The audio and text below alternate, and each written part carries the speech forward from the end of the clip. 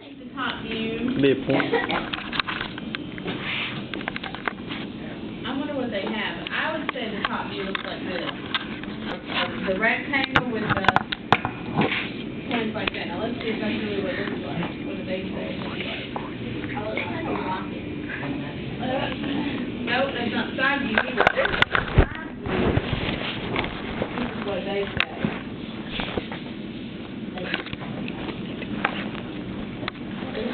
This one is hard. I wouldn't be able to do this one on my own without a lot more speed. They say this is the side view, and at the top view it looks like a hexagon.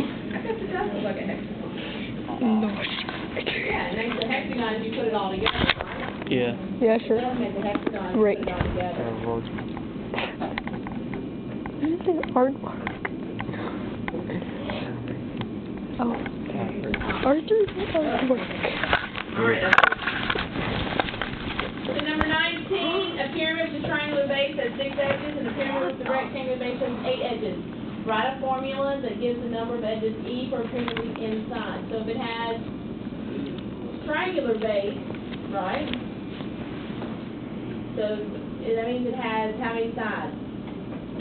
3. And if it's a rectangular base, it has how many sides? So basically, what are you doing to get this number of edges? You're what? Folks, if it has 3 sides to the base and you get 6 edges, what do you do to get from 3 to 6? You double it. Okay, if it has 4 sides to the base and you have 8 edges, what do you do? So what's the equation here?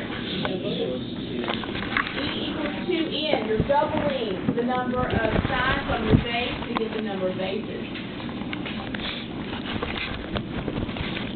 Number 20. Okay. Identify 3 other diagonals that could have been drawn. Well, you got FD, EC, and AG.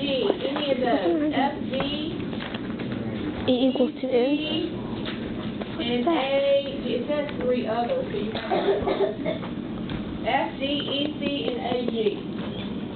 Number 21. Name 2 segments that are skewed to BH. That's EF and AD. 21. EF and AD. Lastly, state whether DH and CG are parallel, skew, or intersecting. They're parallel. 22 is their parallel. Alright, that's it. Okay, we're moving on. Okay, we're talking about volume and how to find it. Okay? Again, we will only be spending a couple of days on this, so you really need to pay attention. The EOG does not give you formulas anymore. You must know them. So what are you going to do every time we do this? You're going to write the formula, plug it in, and solve.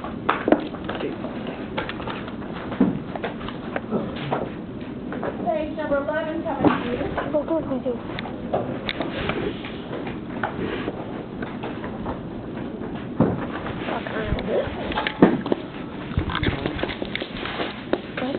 Number 9.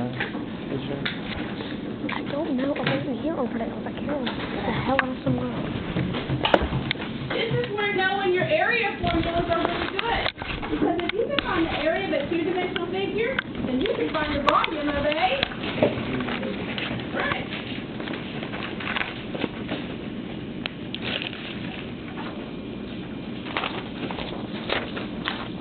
Let's take a look. Volume. These are your notes, basically, because there's not a whole lot you can do with this. Volume of a prism and cylinder. What does the top little box say the volume is?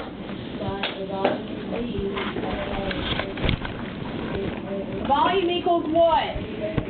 Capital VH. There's a big difference between capital V and little v. What do you think little v stands for? The base of what?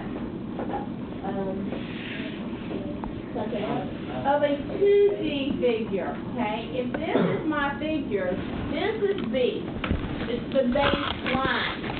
Okay? On a 2D figure, little b based on a 3D figure,